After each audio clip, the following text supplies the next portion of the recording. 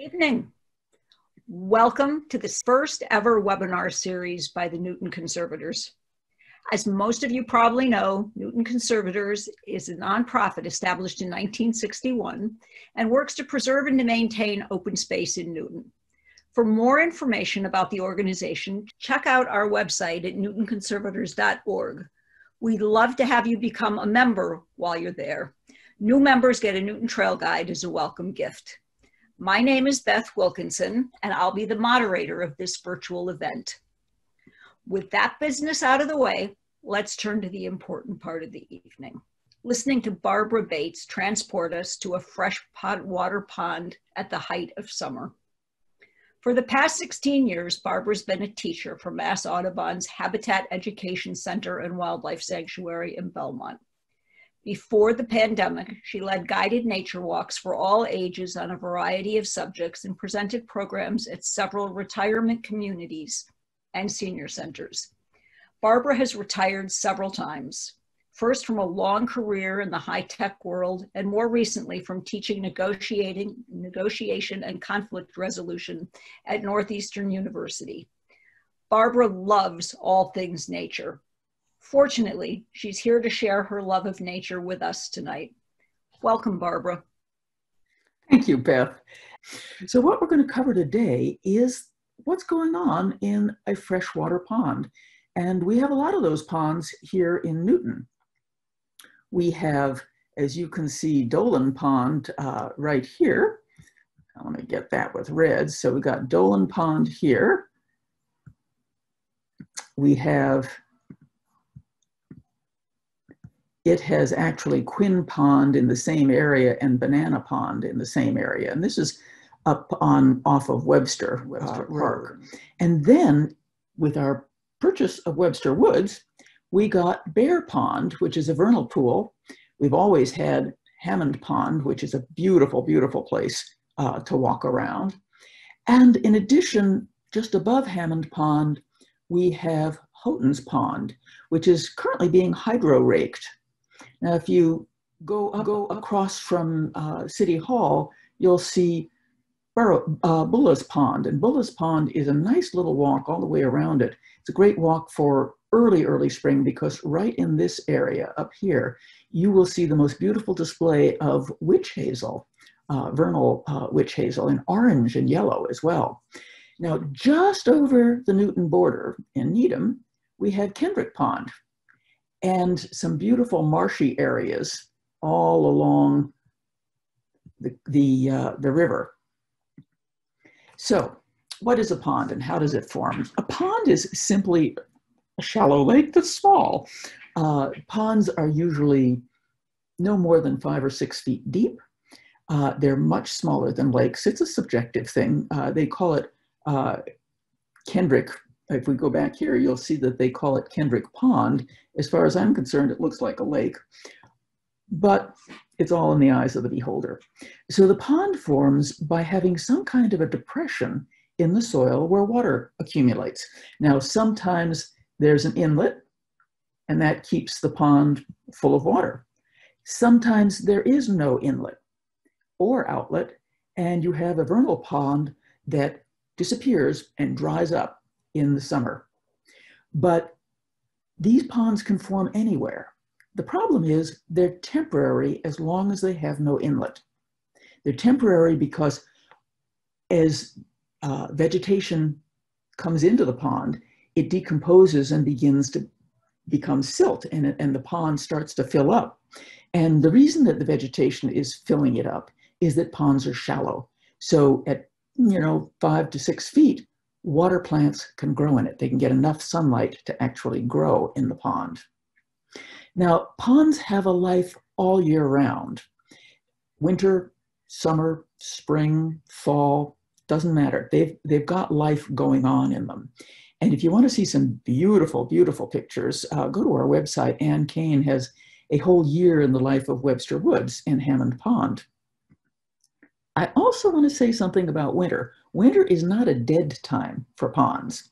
You will see here raccoon tracks around a pond in the Newton Cemetery where a raccoon hunts for crayfish at an outflow. And here you'll, on the other side, on the left-hand side, you'll see white-tailed deer tracks across the second pond in the Newton Cemetery. So there's a lot going on, even in winter. But let's get back to the major time you're going to see a pond, which is probably spring, summer, and fall. And this beautiful graphic of the web of life in a pond actually compresses all of those seasons into one. It shows you salamander larvae, frog and toad larvae, the fish that are in there, the diving beetles, the water striders, and the little whirligig beetles, the wood frogs, the toads, the dragonflies, the snakes, everything that, these are toad larvae here, everything that you can imagine is going on in there. It also shows you some of the vegetation that grows around a pond. And the vegetation is important to a pond.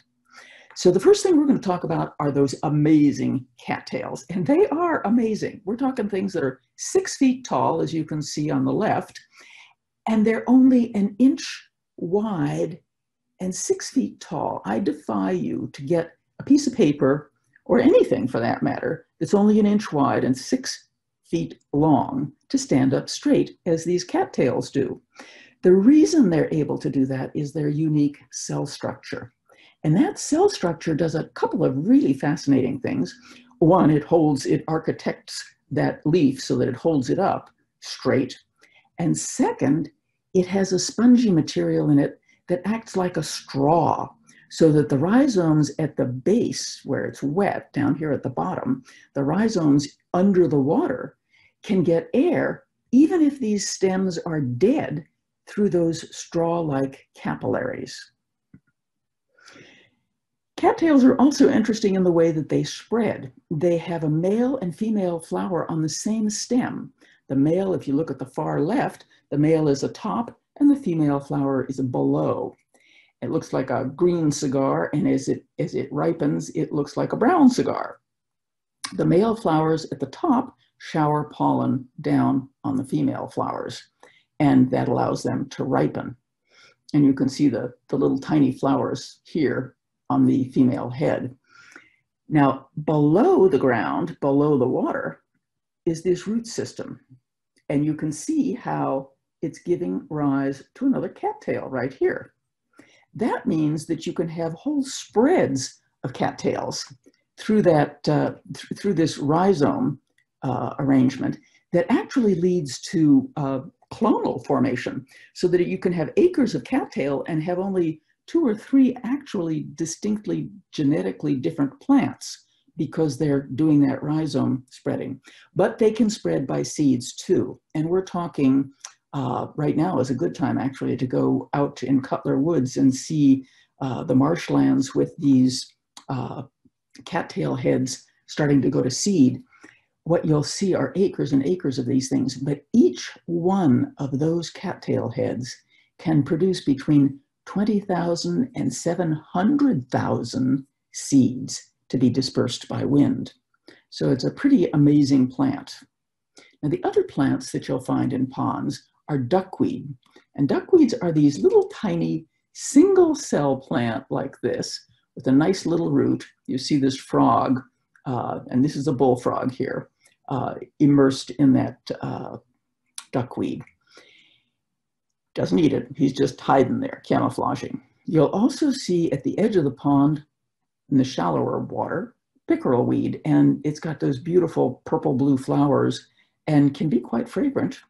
And then as long as the water isn't more than, say, 4, max 5 feet deep, you'll see water lilies. Water lilies have to anchor to the bottom, and if it gets too deep, they won't be able to grow. Now, they call it duckweed for a reason, and that's because ducks eat it.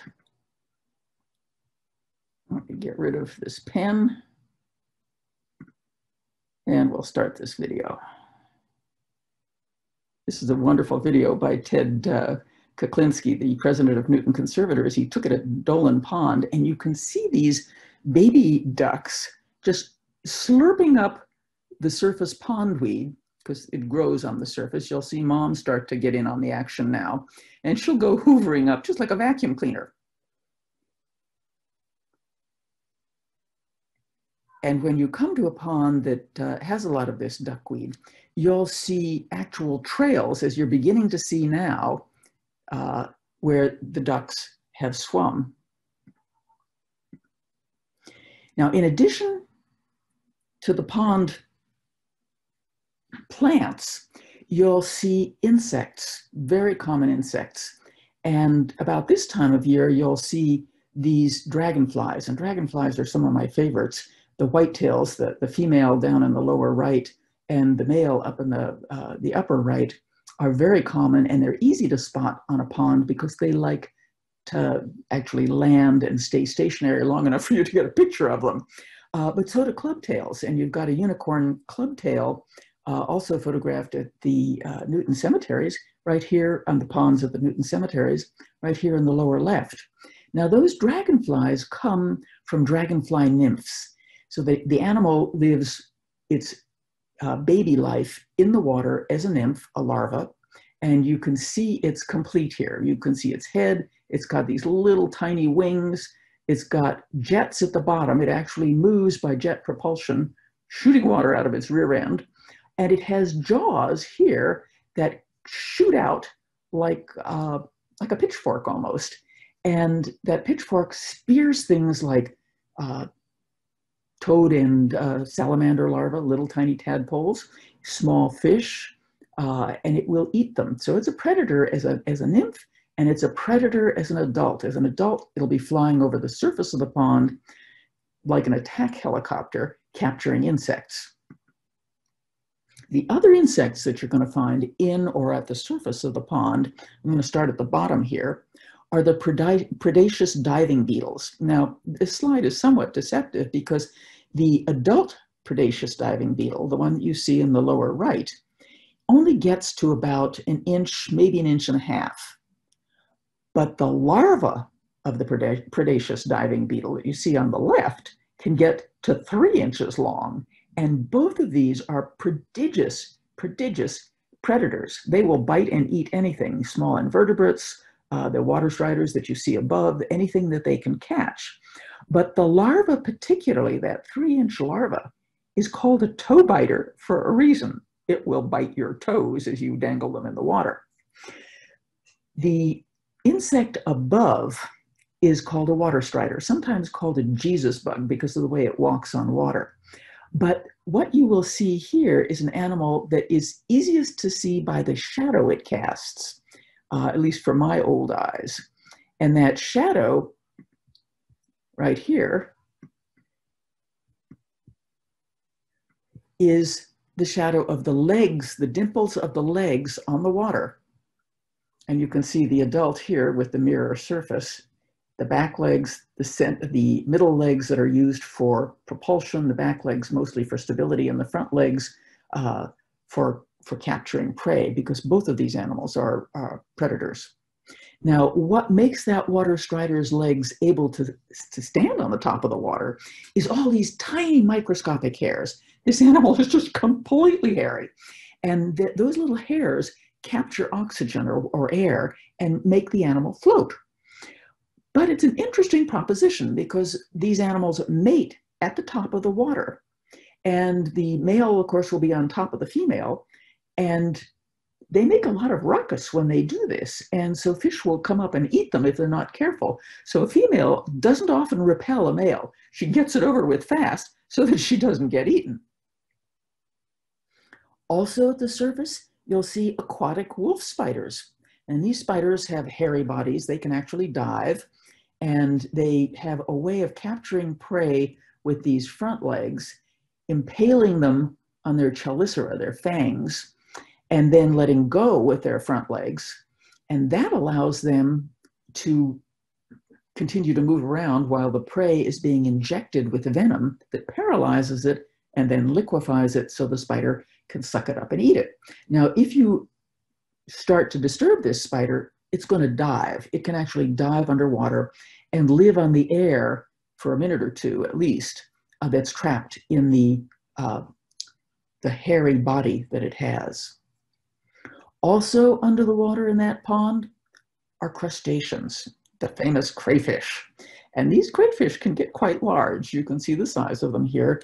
They're detrivores. They're going to eat anything that's decaying, decaying leaves and plant matter, decaying animal matter. All of that sort of thing is going to be what they're feeding on. They look like little tiny lobsters. And in fact, raccoons think of them as little tiny lobsters. And you'll often find raccoon prints. These are little raccoon prints here and all the way up through here. They're looking in this water for the kinds of crayfish that they would find. And when you see a raccoon, you know what people say, that they're washing their hands? They're not washing their hands. They're feeling in the mud and the dirt for these crustaceans that they like to eat, especially these little crayfish. So let's look at some of the other things you're going to see in the pond. And we'll try to do this through sort of a typical day. In the morning, we'll start with the early morning where we get the frogs and the ducks out there eating. We'll go to the peak basking time for turtles and snakes that really runs around the noon hour. And then the best time for watching swans and herons and beaver, late afternoon for the swans and the herons, or early in the morning, but late afternoon for sure for the swans and the herons. And then for the beaver and the muskrat, I would say evening, because these are primarily nocturnal animals. Spring peepers are some of the first frogs you hear in the spring. You can tell a spring peeper, they're tiny. This little one here is on a dime, but the baby peeper, the newly emerged peeper, is about the size of the end of your little fingernail. And the adult doesn't get much larger than the end of your thumb. But they're all distinctive in having this X across their back. You can see it even light on the little one here. And they have a very distinctive sound. That's the individual. And it's this chorus that you hear in the spring.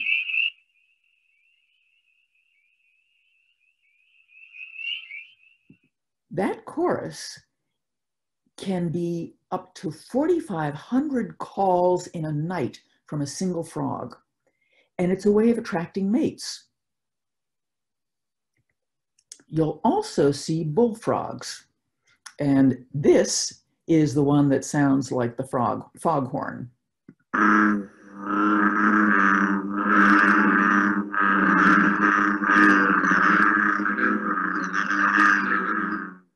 You'll hear that foggy foghorn, especially in June when they start to mate and wrestle with each other and fight for territory.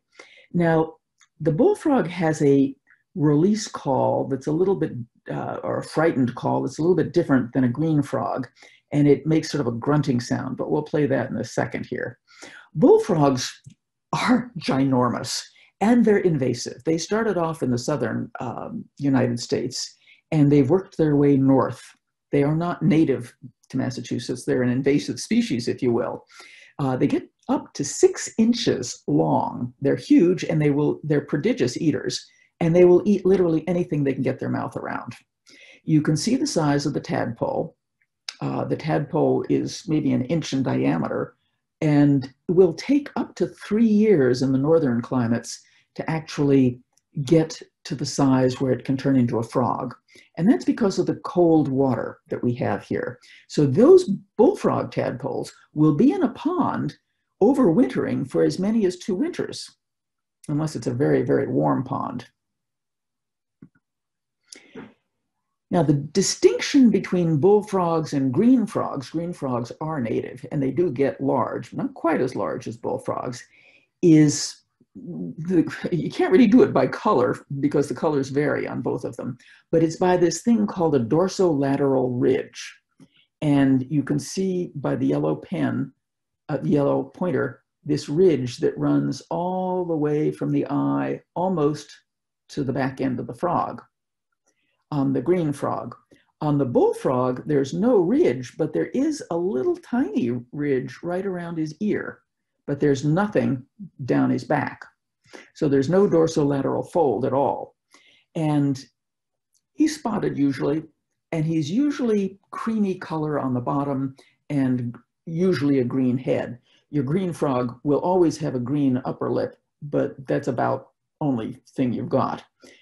Now you can tell a male green frog from a female green frog, because if this eardrum, this is the eardrum right here behind the eye, is larger than the eye.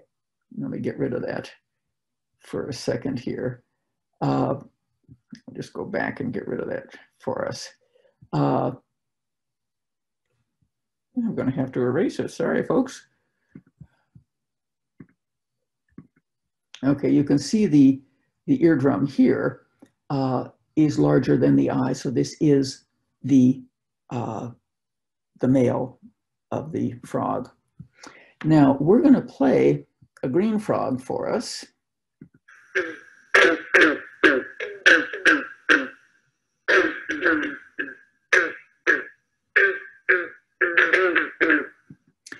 And it doesn't have that that sort of foghorn sound that you have on a bullfrog, but it also has a different yelping sound when it's startled. I think I can get the yelp here.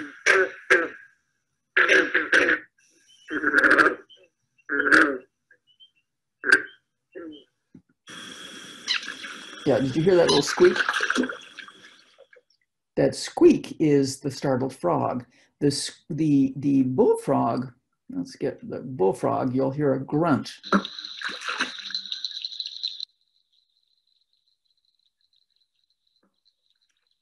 That's the grunt that it makes. Now, as I said, bullfrogs are invasive, and the Rocky Mountains is one of the few places that don't have bullfrogs. And California is trying to get rid of them, because as I said before, they will eat so much that they will outcompete all the other local frogs, driving away what we used to have in terms of leopard frogs and pickerel frogs and all sorts of other frogs, because they're just eating everything that the other frogs would eat. To give you a sense of what they can do and what they can eat, let me tell you a story about a snapping turtle nest release that we did for a high school in Waltham. And the headmaster had found a hatched nest of snappers, and these little snappers are about maybe 2-inch diameter. And we released these little snappers on the school pond. They go running down to the lake, and bam, bam, bam, just like that, this bullfrog that was sitting there swallowed 3 of those little turtles in a row. And he would have eaten a 4th and a 5th if we hadn't frightened him away. At the edge of the pond, not in it unless they're breeding, at the edge of the pond, you're also going to find the American toad. And the American toad is a frog. All toads are frogs, but not all frogs are toads. It's one of those category things like squares and rectangles. Frogs are primarily living on the land. They're not aquatic until they come to breed. But they're also somewhat warty looking. And they have, despite that warty exterior, the most incredible call you've ever heard.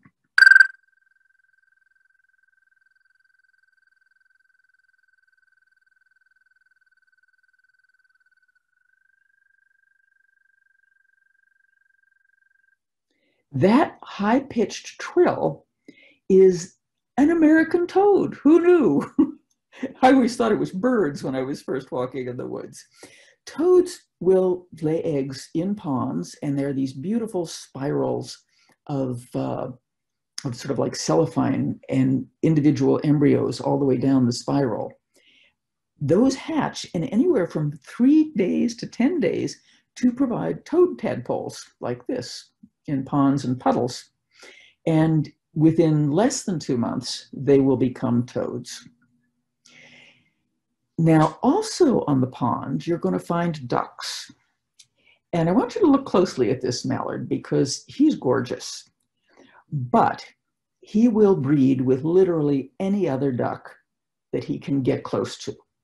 And male mallards have been known to interbreed so extensively with black ducks that it's almost impossible now to find a non-hybridized black duck. But mallards are also, while they're primarily plant eaters, they will also take protein. And those toad tadpoles I showed you, I remember walking in Dolan Pond and coming to a little pond, the little pool, maybe it wasn't even a pool, it was a puddle. It maybe was 3 feet wide puddle. And this mallard, male mallard, is slurping through, just shoveling through that pond. And I'm thinking, what is he eating? I don't see any weeds. I don't see anything. It's really early spring. There's no emergent greenery. He's slurping up toad tadpoles, just slurping them up. And another example of this is when a pond, a turtle pond at Habitat Sanctuary in Belmont, totally dried up to a puddle about 3 feet wide, and all the frogs had converged into that puddle. And along came a male mallard like this and started swallowing live adult frogs, choking them down. Who knew? The female doesn't look at all like the male. She needs to camouflage. And you'll find her on most of the ponds too. These are dabbling ducks, so they will be at the surface and picking up greenery and shoveling in duckweed, as you saw. But this female mallard will lay a nest close to the pond, usually. She doesn't really make a nest. She just lays her eggs and then she tries to drag vegetation. As you can see here, this is her eye right on the left side. You'll see the eye with a stripe through it. She's dragged this fern, trying to cover herself with the fern. She'll pull, and you can see the little pieces of down here. She'll pull down from her breast and lay it over the eggs when she's not on the nest. But she will nest there. She'll have a clutch of anywhere up to 10, maybe 14 eggs, usually once a year. And it takes maybe about a month to incubate them until they hatch. But the interesting thing is the sites that they choose. I found that they're not particularly choosy about where they lay their eggs. This is Millennium Park, for goodness sake. At the right, where you cannot see it, are the public toilets. I'm 6 feet from where the end of the green grass ends, and you can see the 3 arrows showing you 3 mallard eggs. The reason I saw those eggs is that the mallard was on the nest there, laying them. When a dog walked by, those 2 people had the dog walked by and went bananas. And I was trying to figure out why the dog was bananas, and the duck flew off, and then I saw the eggs. So mallards don't seem to be very picky about where they lay their eggs. Now, once the sun comes out and starts to get really strong, that's when all the herps come along. And we're talking about the turtles and the snakes and the herpetology animals. They're all cold-blooded. They need to warm up, and the sun does that for them. So they'll haul their bodies out of the water and find dry land, a log, stones, anything they can find, top of the cattail rushes, and they'll sit there trying to soak up the sun. Prime sun-soaking time starts at 11, probably ends at 2 or 3. They'll be out earlier on a really warm summer morning. You'll find them out at 8.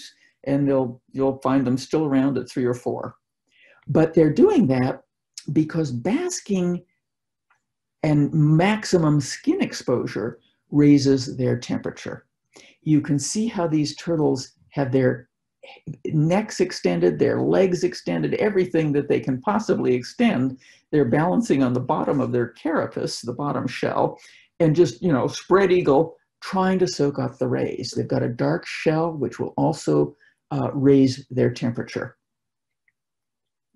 Also, basking is the northern water snake.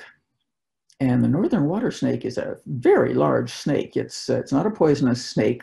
It eats invertebrates, fish, other small tadpoles and frogs, things like that it catches in the water, and it takes small rodents at the edge of the water. But it's an animal that will bask at the side of the pond. So you'll find it maybe half submerged in the water, as the lower right shot shows. This is a picture taken in Lake Winnipesaukee, or totally out of the water, just sunning itself and getting warm. They can get up to nearly 6 feet long, and they're very thick-bodied, but they are very, very variable in color. In the top slide, you can see what look like stripes, but in the bottom, they're virtually invisible. Once they get wet, they look like they're almost black. Now, I want to warn you about picking these snakes up. They will bite you. They're not poisonous. They will bite you. But worse than their bite is the incredible stink that they will let loose on you. And it's a musky spray, and it is really disgusting. If you've ever picked up a large garter snake, they're also pretty stinky. But this is a very useful snake. It's a very, very good swimmer, both submerged and at the surface when it's going after its frogs, tadpoles, and crayfish. When the part of this slide that says the body scales are strongly keeled, if you look closely at these little diamonds, those are the keels, those are the scales.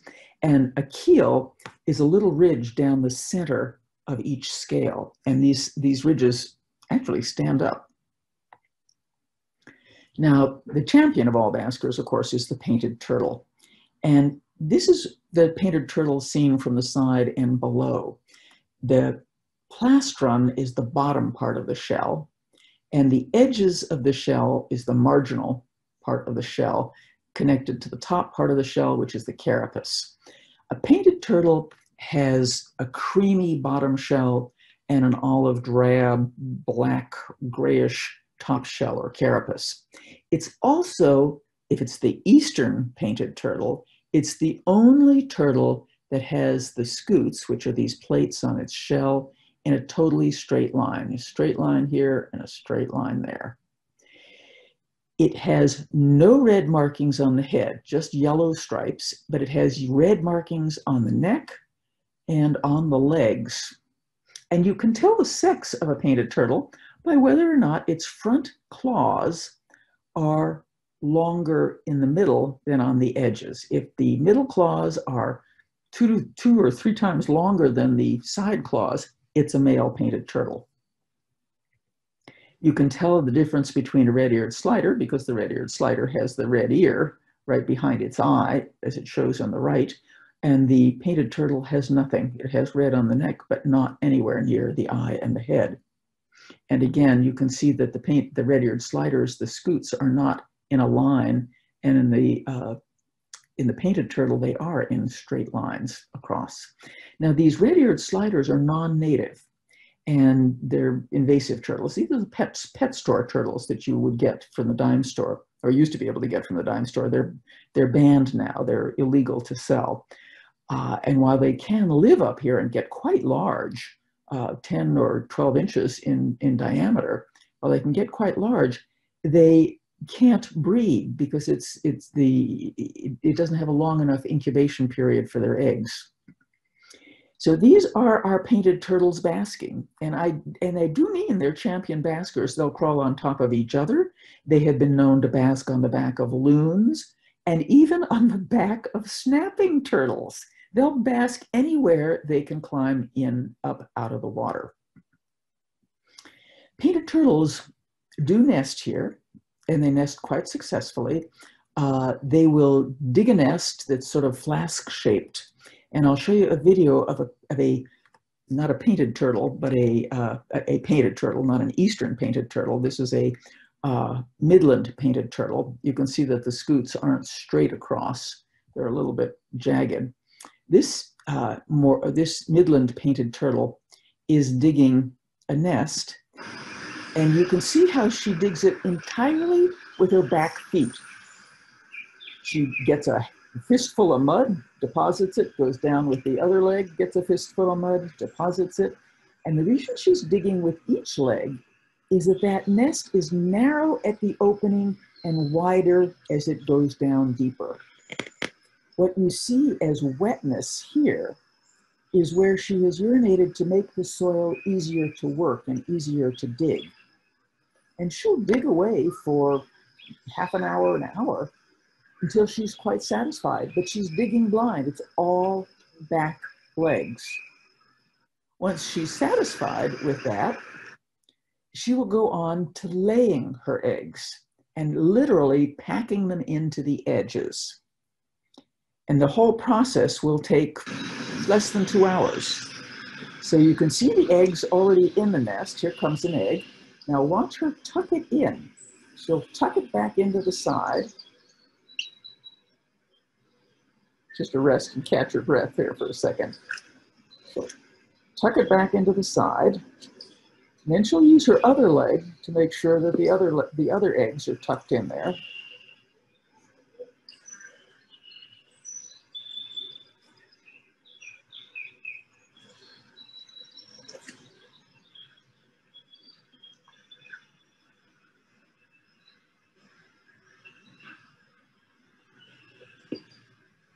You're asking yourself, where does she store those eggs? It's in her body. She can't get a baby bump the way a mammal would, but she does have a shell that is thicker from top to bottom than a male turtle. And that allows the eggs to develop in the body because the shell does not expand, of course. And she can't sort of ooze out of the shell the way a mammal skin would stretch. So she'll tuck that in there, and then she'll deposit one last egg.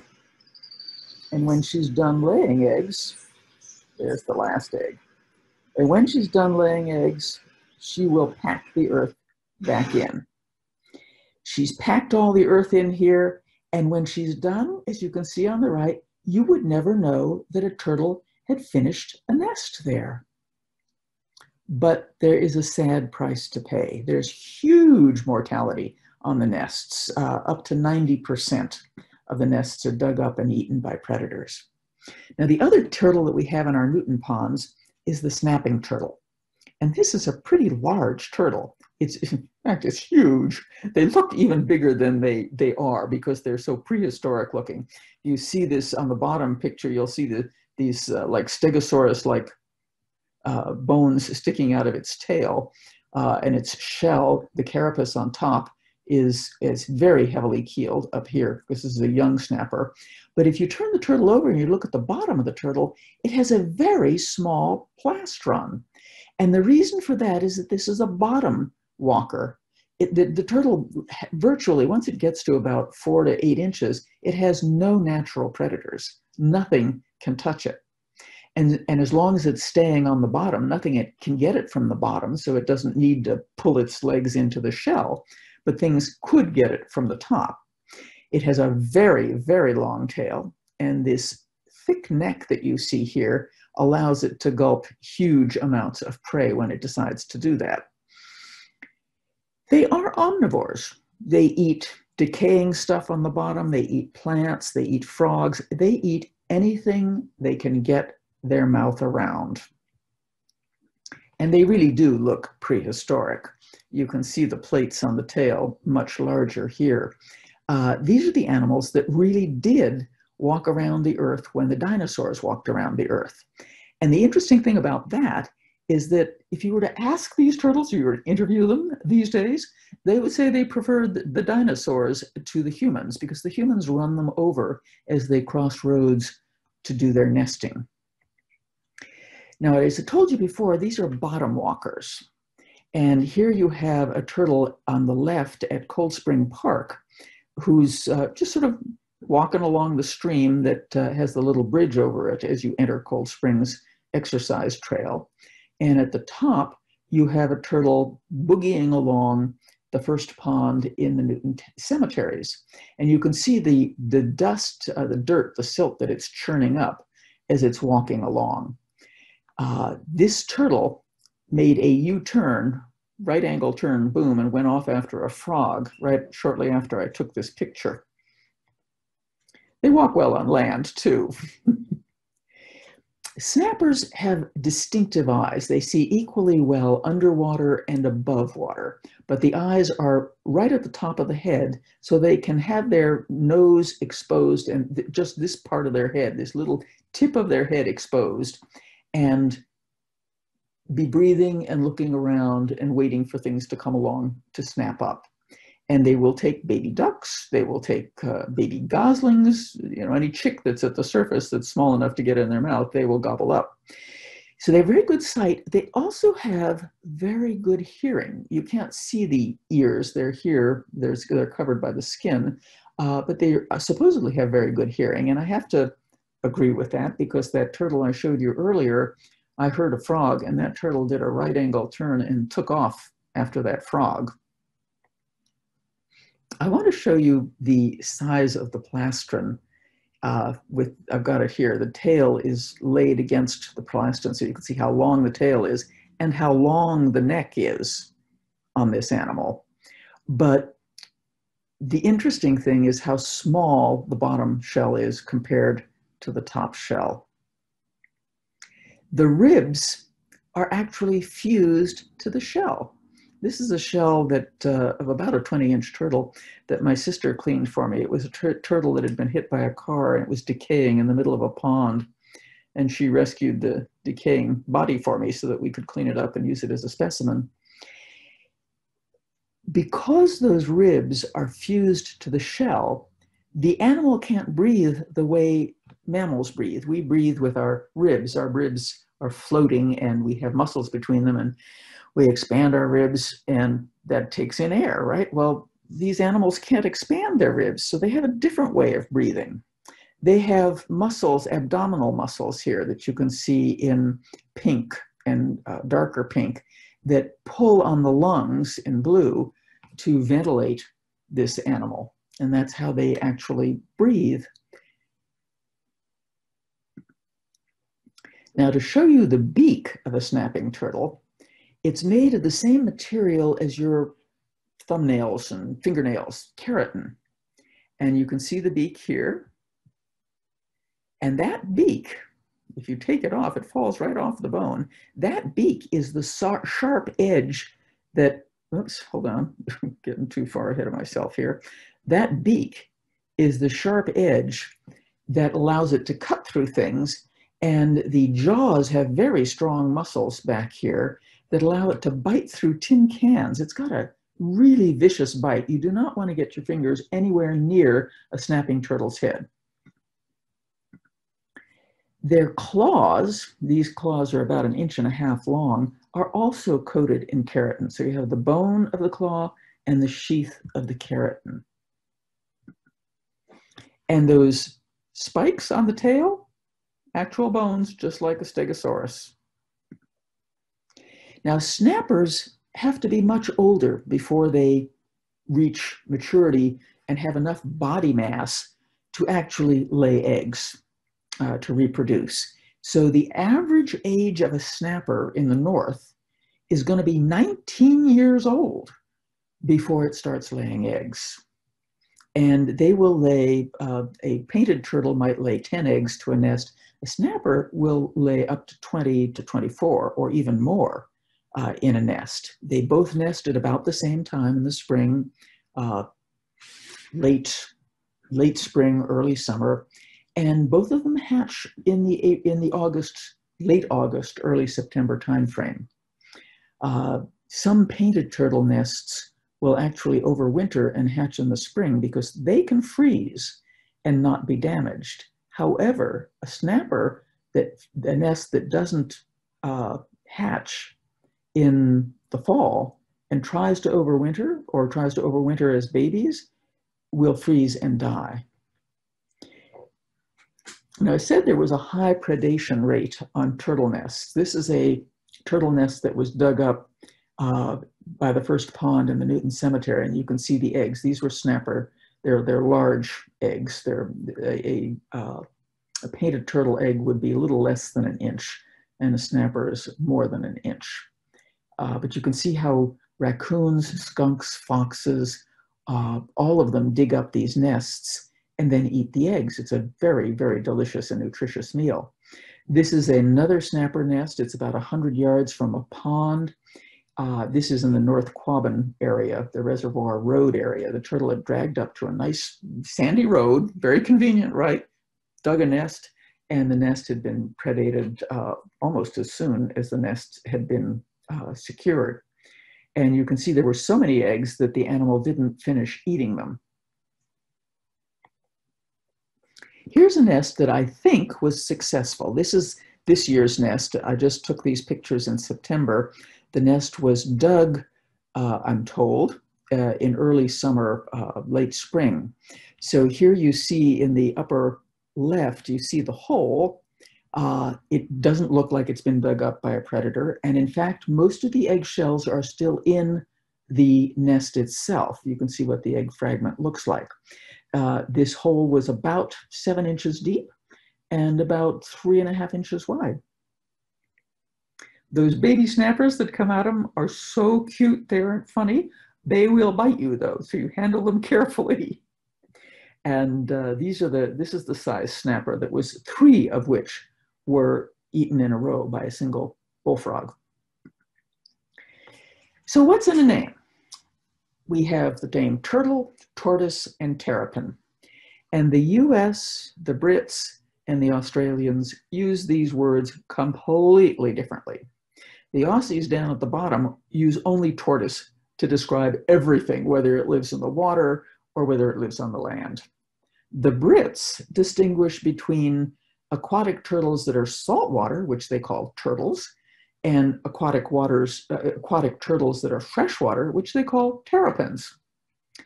And here in the US, we call anything that gets in the water a turtle and anything that gets on the land a tortoise. So let's move on to the late afternoon and the birds. We have herons, great blue herons, that are just gorgeous birds. You can see this one stalking along the edge of a pond in the Newton Cemetery, and this one hanging out, the one in the upper left, just hanging out and watching, getting himself really set up nicely. This is one of the largest herons we have. It stands almost 4 feet tall when it's out on land, and when it spreads its wings, you're talking a 6-foot wingspan. And that bill is almost a foot long. It's a vicious beak. You don't want that beak poking you in the eye. But if you look at all these beautiful feathers hanging off of this bird, in the early 1900s, they would shoot over almost 130 herons, egrets, a year to supply ladies' hats in London. And that supply only lasted 9 months. But herons are wading birds. You can see how tall they are here. They nest in rookeries in old ponds that have killed the trees in the ponds. We think they favor this because raccoons aren't going to swim out there and climb up to predate their nests. They nest, this is in Groton, it's a mass Audubon sanctuary there. I think it's called Rocky Ledges. And the last time I visited that sanctuary in June, these young were still on the nest. They were waiting, they're like teenagers that won't get out of the house. It's feed me, feed me. I don't want to work on my own. But herons are wading birds. They will take fish, frogs, and other aquatic animals. This is a heron walking around a pond in Brighton, Chandler Pond, and you're going to see him catch a catfish.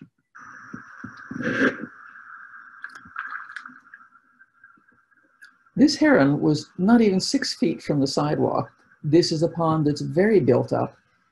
There are houses all around, a lot of foot traffic all around. You can see the reflections of the houses. And the only nod to humanity that this heron did was to hide behind some bushes as he ate the fish, and he gulped that down. They have a way of gulping their prey. That thin neck can expand quite a lot. Now this heron, same pond, probably the same heron, is after a vole at the edge of the pond. You see him grab it, bam, and you can hear it chittering.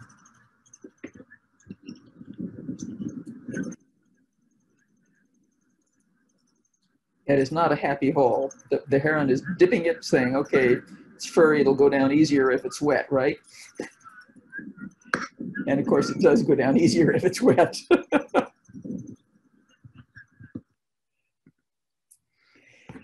Also on ponds, you're going to see geese and ducks and swans, but the Canada geese are, to my way of thinking, too many. But they're lovely animals to watch. They're feeding, as you can see in the lower central part. This is an adult with her head in the water. She's got her head totally underwater, as her gosling is learning how to do, feeding on plants that she can reach with that long neck. Swans feed the same way. These are the invasive newt swans. You'll see the orange beak. This is on Kendrick Pond. And these invasive newt swans were brought over in the 1800s to look beautiful and English on families' estates. And they've, of course, escaped and started breeding. And now they're all over the Northeast and the Midwest, the upper Midwest as well. They are not native, as I said before. The native swans that we have in North America are the tundra swans and the trumpeter swans, and you'll never see them. Well, maybe never. You'll see them in Massachusetts. The tundra swans, you are way up on the tundra and in Canada, and the trumpeter is in the Rocky Mountains. You might see the tundra swans on a migration down in the Atlantic Flyway down through the Chesapeake Bay.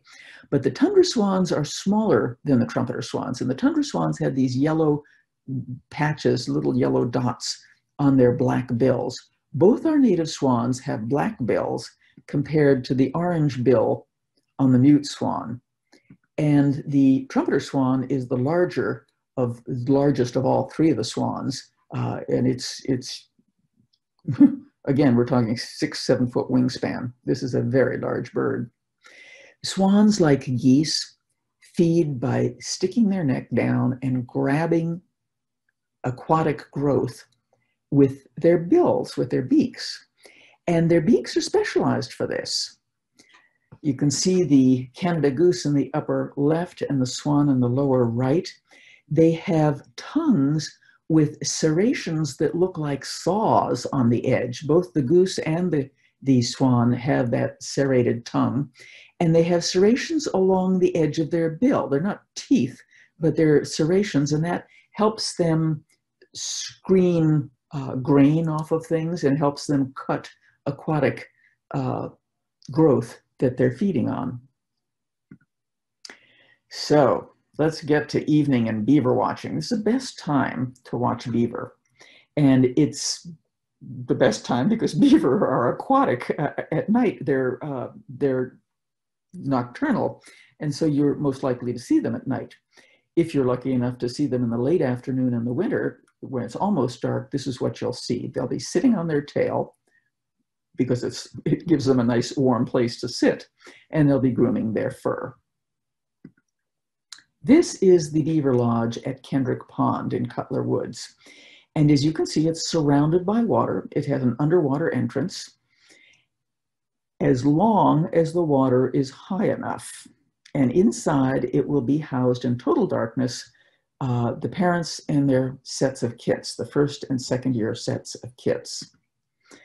Beavers create ponds. They're the only animal beside man in the northern part of the US that can create ponds. Alligators in Florida can create ponds, but beavers are the only ones that can create ponds. And here you can see how they've taken a stone wall and added onto that stone wall to create a flooded pond. They're quite the eco-engineer.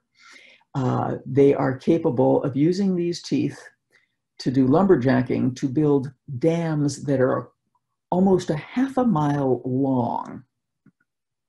Those teeth are formidable. You can see that they have an orange, sort of iron reinforced dentin in the front and a softer dentin in the back that gives them this chisel shape that allows them to make a very smooth cut. As you can see, they've been gnawing here. They're eating the cambium part, the bark part of the tree. When you see them fell a tree, they're just interested in getting the tree down to a place where they can gnaw the bark, or they're used the tree to make a dam.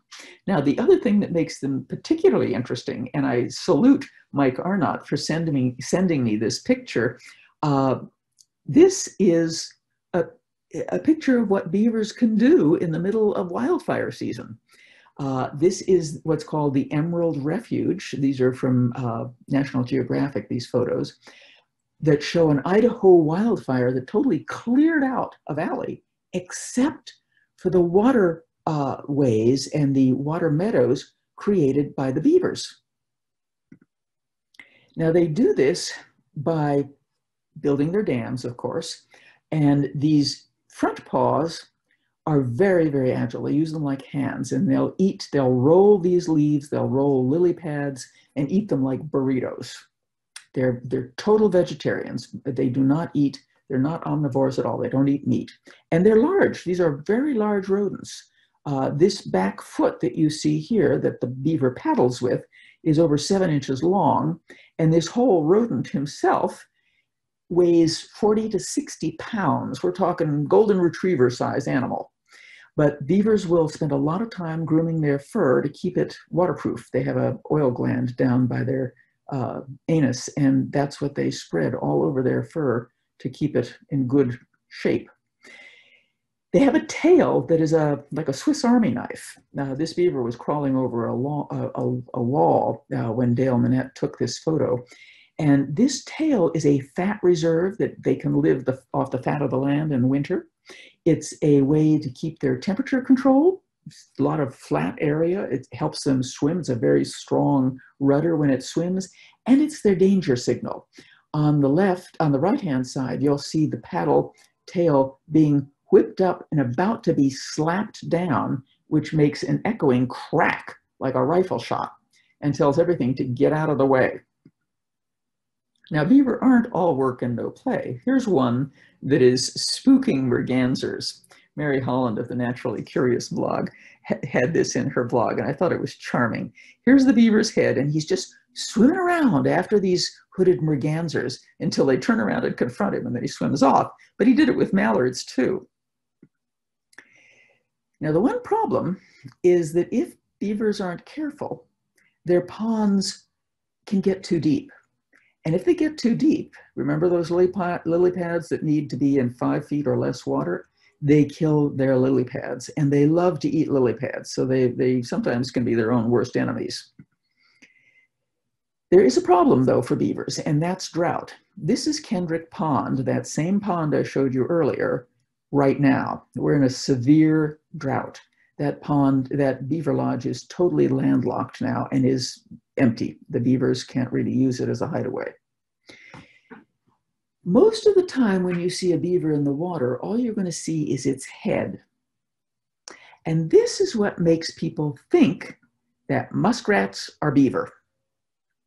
Muskrats are not beaver. Muskrats are about the size of a football. They're only 3 or 4 pounds to the 40 to 60 pounds of a beaver. And the muskrat, as you can see here, has a rat-like tail. It's actually a triangular shape, and it looks like a snake swimming behind it in the water. Here's a water feature that my neighbor, one of my friends had. This pond is about 3 feet in diameter. You can see the size of the muskrat and the long snake-like tail. And she's calling me and saying, "Barbara, there's a beaver in my pond." And I'm trying to imagine the 60-pound beaver in her little 3-foot pond. And I'm thinking, no, this has got to be a muskrat. And it was, of course. But to give you, again, a sense of the size, this is the life-size muskrat at the Museum of Science here in Boston. And this is my hand. It's a very small animal. Now, most people think they're seeing a muskrat, think they're seeing a beaver, because you can see the beaver's head here. The beaver's head is the size of the entire muskrat. So the muskrat, when it's swimming, the whole body is going to be visible in the water, whereas the beaver, it's not. So I've managed to contrail myself to only an hour. Let's take our Q&A then. Terrific. Thank you so much, Barbara. It was a wonderful presentation, and you helped keep summer alive for another week for us. Thank you very much. I have some questions for Barbara that have been submitted. I'm going to go back to when we first approached the pond, and it's quiet and we're not focusing yet on specifics that are in it. And Dan sent a question in that said, "When I sit by local ponds before dusk, I see many ripples on the water. I have always wondered what creates them. Fish that eat bugs on the surface?" Well, this is an interesting issue. So let me bring up that slide of the pond in the evening and in the morning. So the little tiny ripples that you'll see can be any number of things. They can definitely be insects and fish coming up to get them. They can also be, if the ripples have a direction, they can be small minnows fleeing snapping turtles and other turtles that are swimming in the water, because painted turtles will eat small fish. In fact, the people at Zoo New England that are doing the turtle project at the Arnold Arboretum use sardines to bait their traps. Turns out painted turtles love sardines. So they could be burps of methane from the bottom of a very shallow pond, just bubbling up to the surface, or it could be things that are falling onto the lake from the air. At this point in time, this evening point of time, what you're going to see mostly is a bunch of animals swimming, not swimming, flying, bats and birds flying and capturing insects in the air. So I think those tiny ripples are probably fish coming up for insects, or if it's a small pond and it's really poor in oxygen, the fish may be coming to the surface to get air. Terrific. Thank you. Lots of possibilities. Alan Nogi has a question. Ever worried about invasives and the health of our open spaces? He's interested in how cattails hold up versus Phragmites, the invasive Phragmites. And he wants to know if the cattails are able to hold their own and compete. And I guess he's thinking, was that a way to, if we had more cattails, would that be a way to decrease the level of Phragmites? The honest answer is I don't know how cattails compete versus Phragmites. I know where cattails are established, it's hard for anything else to get established. But I honestly don't know whether one can outcompete the other. In an area that is open, where there are no cattails, whoever gets there first is what I would guess, but I don't honestly know. It's a good topic for research. Okay, I have a cattail question. Why are there so darn many seeds in cattails? Do they have an unusually low survival rate? What causes there to be so many in each one? Again, I wish I could tell you the answer. I don't know. Okay, that has me very curious. Now we're going to start moving on to the animate life. How do you distinguish the frog and the toad tadpoles? Is there a way when you're looking at a mass of them to know which is which? There is, but you have to get really close.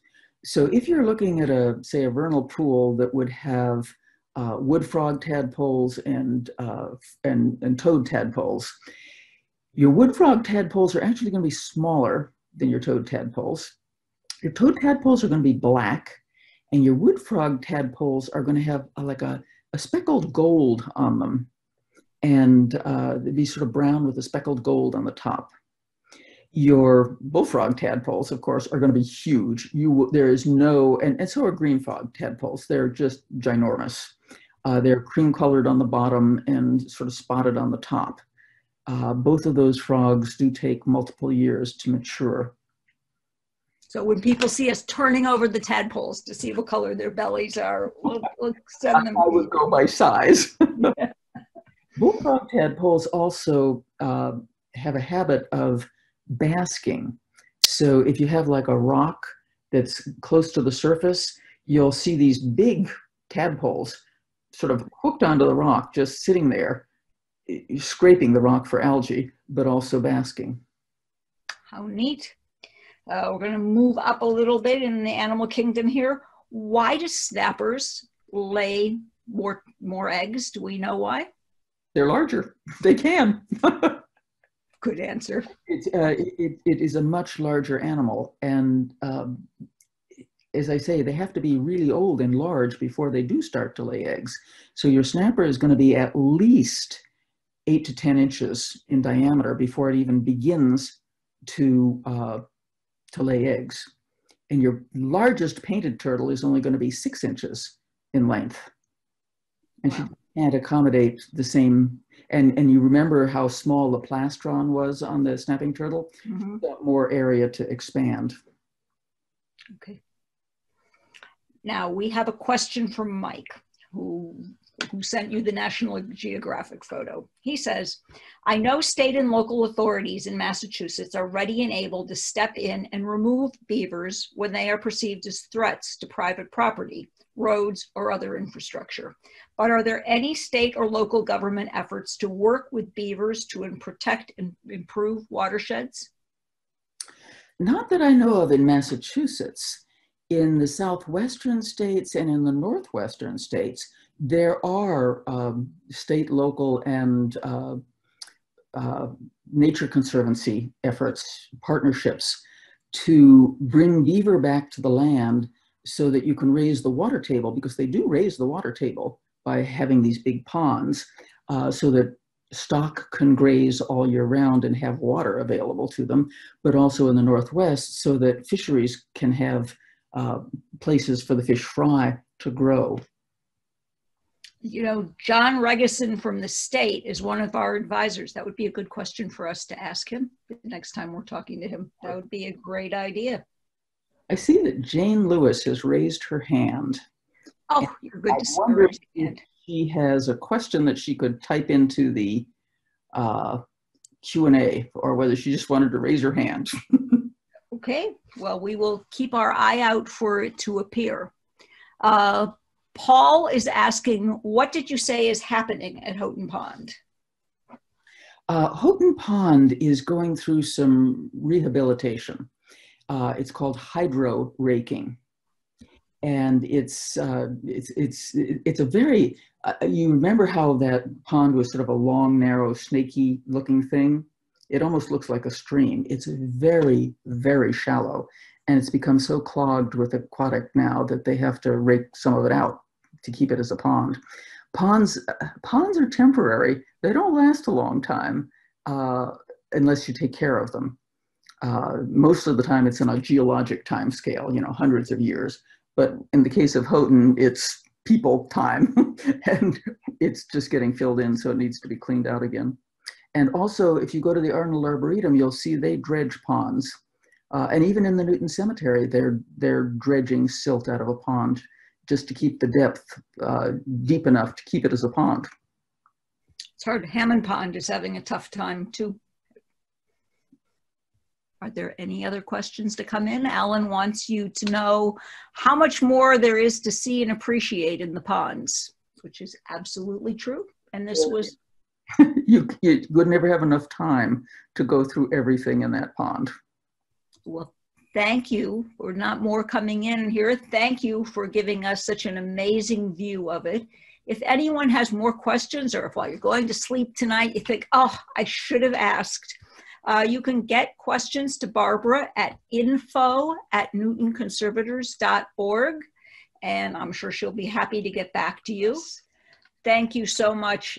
This was just absolutely amazing, and we really appreciate you all being here. And bye-bye, everyone.